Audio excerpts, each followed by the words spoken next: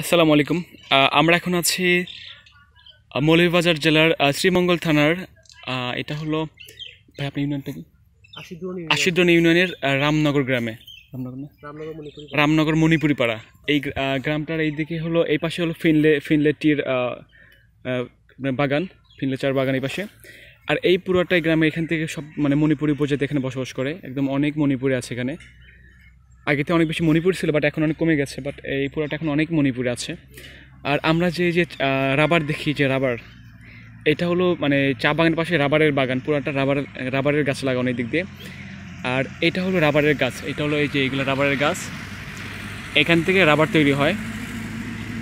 এই যে এটা হলো রাবার ধরার মানে পট, এটা এই যে এটা এই যে লাগানো, যেমন খেজুরের রস পড়ে এটার মধ্যে রাবার টোপে টোপে এই দিক দিয়ে এই রাবারটা এখানে জমা হয়।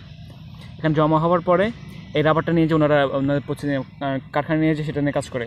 আর এই যে গাছটা দেখতেছেন, এই গাছ এই দিক দিয়ে চাকু দিয়ে বা ছুরি দিয়ে কাটা হয়। ছুরি দিয়ে কাটলে পরে এই যে দেখেন, এই যে এখান থেকে গড়ে গড়ে পড়তেছে, এটা রাবার, মানে এইটা মানে তরল রাবারটা এই দিক দিয়ে গড়ে গড়ে পড়বে, পরে এখানে এসে এই দিক দিয়ে এসে এটার মাধ্যমে এখানে এসে জমা হবে।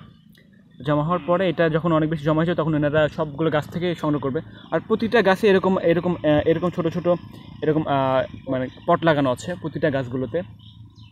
আর তারপরে এটা নিয়ে যাওয়ার পরে, এবং ভাই কতগুলো গাছ আছে এটা আসলে মোটামুটি বাগান? প্রায় কয়েক হাজার।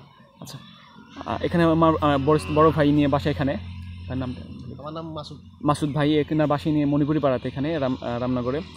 তো ইনি বলতেছেন যে এখানে কয়েক হাজার রাবারের গাছ আছে, এবং সবসময় রাবার কোন সময়টা এখানে কালেক্ট করা হয়, সংগ্রহ করা হয়?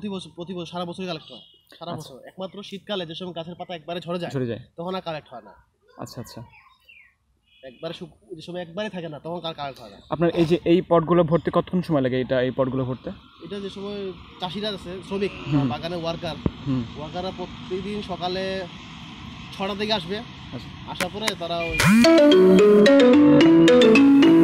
আচ্ছা ছুরি দিয়ে কাটার পরে ধরেন এটা আবার 9টার দিকে আসবে, 9টার দিকে 6টা থেকে 9টা 3 ঘন্টা লাগে। 3 ঘন্টা লাগে ফুল হয়ে যেতে? হ্যাঁ। আর এটা ফুল হওয়ার পরে নিয়ে যে কোথায় নিয়ে যায়? কারখানা কোথায় এটা? না, এটা কারখানা নাই।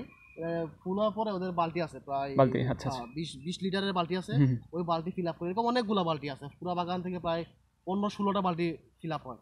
ওই ফিল আপ হওয়ার পরে তাদের গাড়ি আছে, রাবারের গাড়ি। ও আপনাদের যে আইসক্রিমের গাড়ি আছে, বড় গাড়ি কন্টেনার টাইপের, ওগুলো ঢাকনাওয়ালা গাড়ি আছে। ওই গাড়িতে ওইখানে লোড হয়, ওইখানে তাদের হাউস আছে। ওইখানে লোড হওয়ার পর এটা ডাইরেক্ট চলে যায় কালীঘাটে রাবারের আছে, ওই ফ্যাক্টরি, কারখানা। ওই ফ্যাক্টরি থেকে ওটা বাইরে বিক্রি করা। ওরা ওইখানে তো কোনো নাই, কারখানা নাই যে রাবারের কোষ দিয়ে কিছু বানাবে। তারা এটা ঢাকায় নিয়ে চলে যায়, মানে এটা র ম্যাটেরিয়ালস ঢাকা নিয়ে ওখানে প্রসেসিং করে, কিন্তু বিক্রি করে দেয়। তো এটা হলো সেই রাবারের কাহিনী। আমাদের সেই রাবার, যে রাবারটা আমরা সবসময় ইউজ করি, এটা সেই রাবার। একটু দেখাতে পারতাম, এটা উঠলে পাঠানো হবে? এবার সিস্টেম আছে। আচ্ছা, এই গাছগুলো বয়স কত এখানকার, এই যে গাছগুলো আছে? এই গাছের বছর মনে করেন 2008 সালে লাগানো হয়েছে গাছটা। আচ্ছা, এখন তো 2018। ভাই থাক, ওটা উঠে যাবে, দরকার নেই, তোলা দরকার নেই।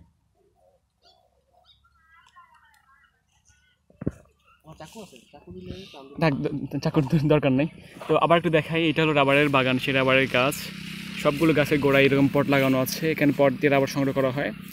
এই রাবারটা আমরা প্রতিদিন হাজার মানে মানে সব জায়গাতে মানুষ ইউজ করে, মানে বিশেষ করে না কারা ইউজ করে বলবো না, সবাই ইউজ করে। ঠিক আছে, থ্যাংক ইউ, ভালো থাকবেন।